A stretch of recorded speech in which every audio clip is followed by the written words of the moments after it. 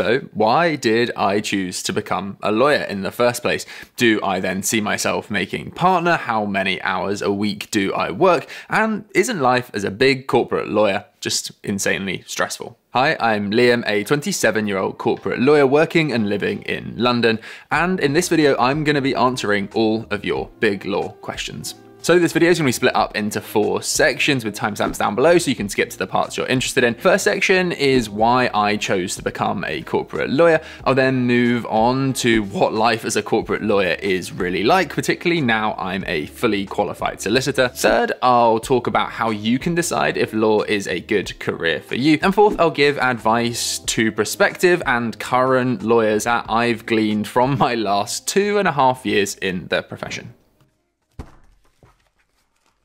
So first question, what made you choose the legal field? So as a student, when I was thinking about what I wanted to do as a genuine career that I committed to for the long term, I think I had 3 main considerations in mind. The first were my interests. So just like what in general I'm interested in, I really have always found companies and the way the world of business works fascinating. So I think for me, the careers I was really looking at were those traditional, more corporate roles like consulting, law, banking, basically all of the role types that would give me an insight into what companies do and how they operate. So when I was deciding between those different roles, honestly, I think consulting, I didn't really know what it was. And I also definitely felt like I should try to get some kind of clear qualification. Like I'd studied languages at university. And I think I was mindful of the fact that going into a profession, I would really benefit from having a very concrete skill to bring. With law, you know the law, you know something that lots of other people don't. And so that's sort of like a piece of your skill set that really is invaluable and can then be supplemented or used in different roles potentially. And then second, really focused on what is my skill set. I wrote down all of the things I felt I was really good at. So writing was one of them. I developed that skill over the course of studying languages at universities, writing essays all the time and having to be clear. I think second, I was pretty confident that in explaining complicated concepts in a way that was easy to understand and distilling things was something I was really good at. And third, I considered the financial reward, money basically. How much was I gonna make in my first, second, third, fourth, fifth year? And what was the overall career trajectory like? Clearly, I don't think you should sacrifice your interests or your own skill set, what you're really good at, for money. But I do think once you've decided, okay, I'm within this ballpark, money is a key factor. I've always been really interested in teaching, for example, always loved like sharing knowledge and explaining things to people. And I did really strongly consider becoming a teacher, but my parents are divorced, I have 4 parents. 2 of my 4 parents are teachers. So that kind of went against that because I saw the nitty gritty bad bits of being a teacher. And also fundamentally, just the pay isn't that good for the amount of work you put in. I decided that law was the perfect mix of interest in business, skill set around writing, clearly explaining complex problems, and good financial reward. Okay, moving on. Next question is, will you be a corporate lawyer for the long term? What's your goal with your corporate career? And do you basically aim to make partner? So this is such a difficult question in the sense that, look, I really do like most of the elements of my job. Right now, as a young professional couple, Beth is often away working. She works extremely hard as well. We also have side businesses, which we love running at weekends and evenings when I get home at a reasonable time. Right now, our life supports all of these things in a way that is sustainable. We can enjoy our lives, see friends, have a good, happy relationship, all while working really hard in our careers, doing well in those, and also doing all the other stuff we're interested in. But I'm also not naive to the fact that obviously we plan at some point, hopefully, to have a family. We're getting married next year. We are only 26 and 27. So I think we've probably got 3, 4, 5 years until we want to start thinking about family, etc. But clearly, like if you have a family, it radically alters your ability to spend time doing things other than spending time with your family outside of your job. And even then, like having a job that is as demanding as being a corporate lawyer, where you're at the office for 50 or 60 hours a week, often get interrupted at weekends or in holidays, that does have an impact on your family life. So I think for now, yes, I plan on staying in this career. I enjoy it. It pays extremely well. There are very good benefits, and I fundamentally like the work I do and the people I work with. I work with incredibly smart people all the time, but there are downsides. It does consume a significant portion of your time, and it does put stress on you in a way that right now I'm comfortable with, but I honestly don't know if I will be comfortable with that until I've lived it and I'm thinking about having kids or actually have kids. It's kind of hard to say at that point I will feel a certain way when I have no idea how I'll feel. So I think at this point, I'm enjoying what I'm doing. I'm learning as much as I can. I'm getting as involved as I can in different types of work, putting myself in a good position where either I'll think, yep, I want to stay in this long term, or maybe, you know, I want to take a step back towards working in law still, but actually at a slightly slower paced firm because I value other things. That could come down the line. I honestly don't know. But right now, I'm just focused on enjoying my day-to-day work as much as possible. Maybe you think that's a cop-out. I honestly don't think that it's wise in a career to plan for more than 2 years. So if the question is, in 2 years, do you think you'll still be a corporate lawyer working where you are? My answer would be right now, I think probably yes. But in 2 years, I may well have changed that answer because my circumstances might have changed. Now, before I go through what life as a lawyer is really like, I want to quickly tell you about a tool that has really helped me manage my mental health through some of the tougher times I've experienced as a student and lawyer, and that's speaking to a therapist using BetterHelp, today's sponsor.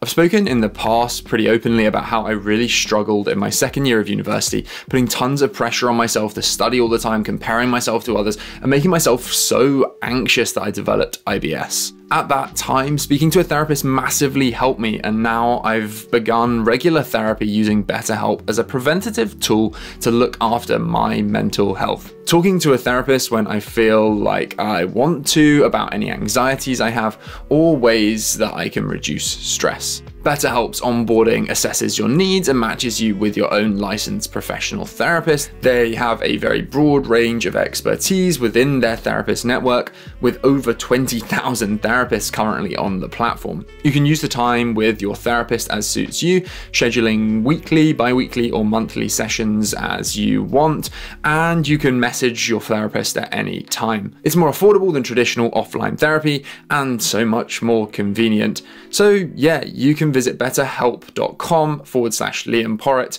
That's better, HELP/Liam Porritt, through the link at the top of the description to join over 2 million people taking charge of their mental health with the help of an experienced professional. Plus, you'll get 10% off your first month. Okay, let's now move on to what life is really like as a corporate lawyer. And the first question, of course, is how many hours do you work in a week? So I think what's probably interesting here is like to compare how many hours I worked a week as a trainee versus now that I am an associate. And it has definitely gone up. It's worth saying, right now the markets in M&A are fairly quiet, and so my team has been much quieter than it's been for probably the last 5, 6, 7 years.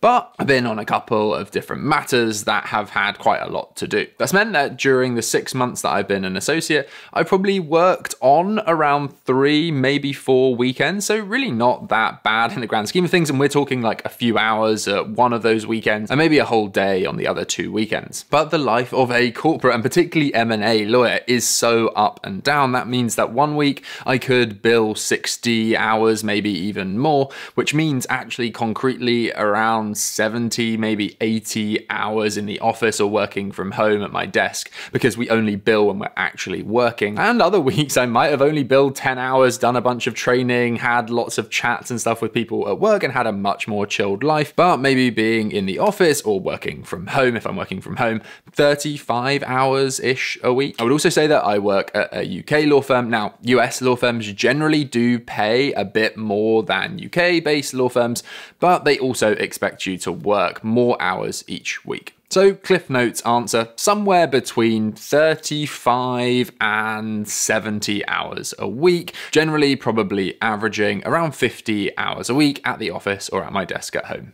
Alrighty, next question. What is your worst experience as a corporate lawyer? This one, I've just spent like a good few minutes thinking about this, and I really struggled to come up with an answer. Honestly, maybe I've been lucky. In 2.5 years, I struggled to think of like a truly awful experience that I've personally had. Look, There is an adrenaline and a rush to doing a signing or a closing in M&A, so we work incredibly hard for an intense period, and it's exhausting but also very rewarding when you get to the end of it. That's partly what M&A or corporate lawyers live for, but also at the same time what they dislike. I think the worst one I probably had was when I was a trainee. There was just a very intense period of maybe a month where signing was prolonged and postponed, and we kept pushing really, really hard towards that deadline, and then it would get moved another week back and another week back, and that went on for maybe just over a month. That process is extremely exhausting because it's one thing working insanely hard for a week and then knowing that your weekends are going to be destroyed maybe for 2 or 3 weekends.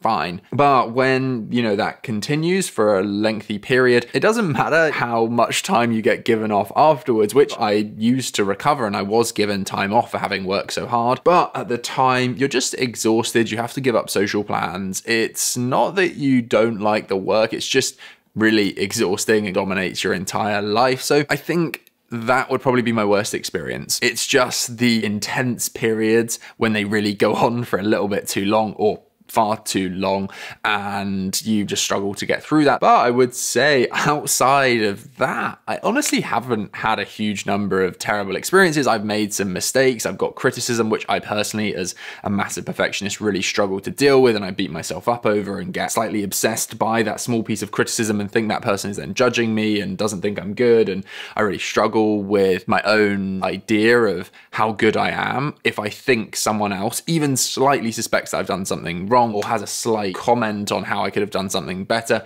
That's something I'm really working on to get better at, accepting constructive feedback and accepting that criticism is a part of life. But I am able to, at least some extent, to rationalize that and say, Liam, come on now, like, you're being silly. So that definitely does suck sometimes when I get criticism and I struggle to deal with it. But definitely, I think worst experience is probably those really intense periods where your job just effectively becomes your life and you kind of struggle to do anything outside of that for a prolonged period. We then have another big question. How do you manage the stress, anxiety of work? Look, I've made a ton of videos about the techniques I use. For me, I think it's a question of, number one, making the most of quieter times when I'm not insanely busy, making sure I stick to a healthy routine, make sure I see friends, make sure that at weekends I have plans and enjoy my life. And then knowing that when it is a busy period, I may have to sacrifice some of that.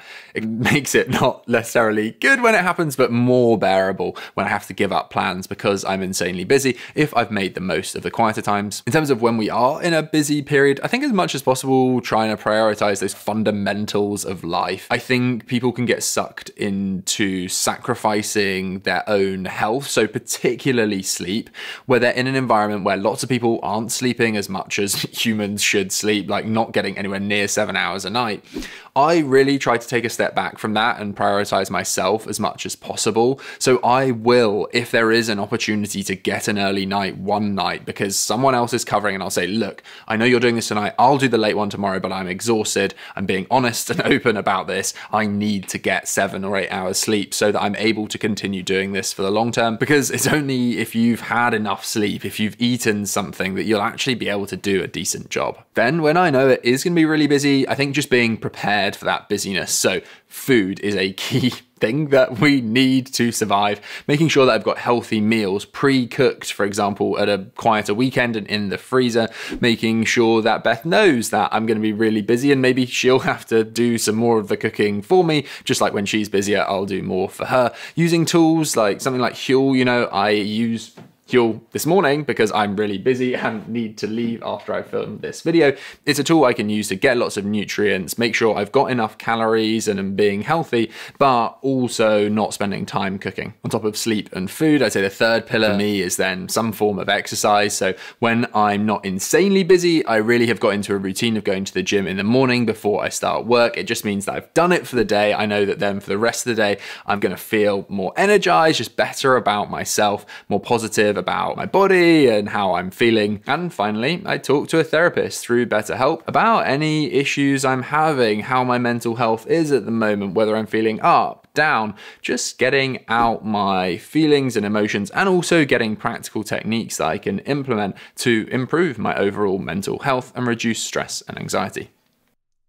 So how can you work out if law is the right profession for you to go into? I think the first question here that I want to answer is things that I wish I'd known before starting life as a lawyer. So two things I'd say on this. The first is pretty universal across all professional services. I think I probably wish I'd had a greater appreciation of the fact that you are beholden to your client's demands. So yes, absolutely, like if they ask for something and it can't be done in that time, partners will push back and say, actually, we don't think that's reasonable.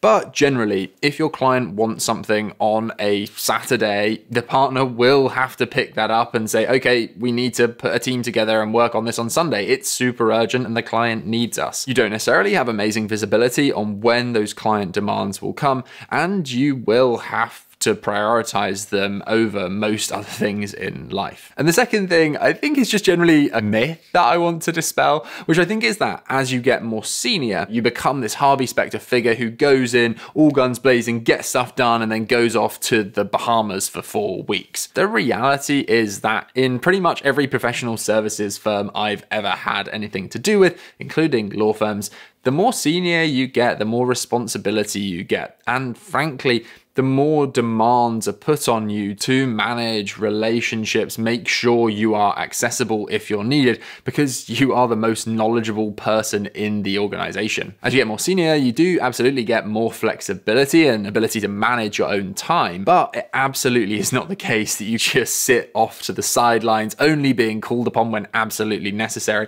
and make tons of money and basically do little. Just not true. We then got, my daughter wants to become a corporate lawyer. Should I encourage her? And what advice would you give to a 16-year-old interested in becoming a corporate lawyer? So the first thing I would say is there are so many resources available online. Get them to watch every one of my day in the life videos where I talk about what I really do in a day as a trainee lawyer. Have a look at all of the virtual internships that are available online, both across law, banking, consulting, and other professions. If you type into Google virtual internship corporate law, loads will come up, and you can do 20-hour courses giving you an amazing insight into the kind of work that we do at a law firm. I would then advise that you study law at university if you are interested in the academic discipline of law. Beth, for example, studied law because she found it fascinating and loved studying it. She just didn't want to be a lawyer ultimately. But if you don't think you're going to love studying law as an academic discipline at university, but you still like to become a lawyer potentially, then study something else that you think you'll do well in and you'll enjoy. During your time at university, there are then tons of careers fairs. You can speak to people from graduate recruitment. You can speak to real lawyers at career events.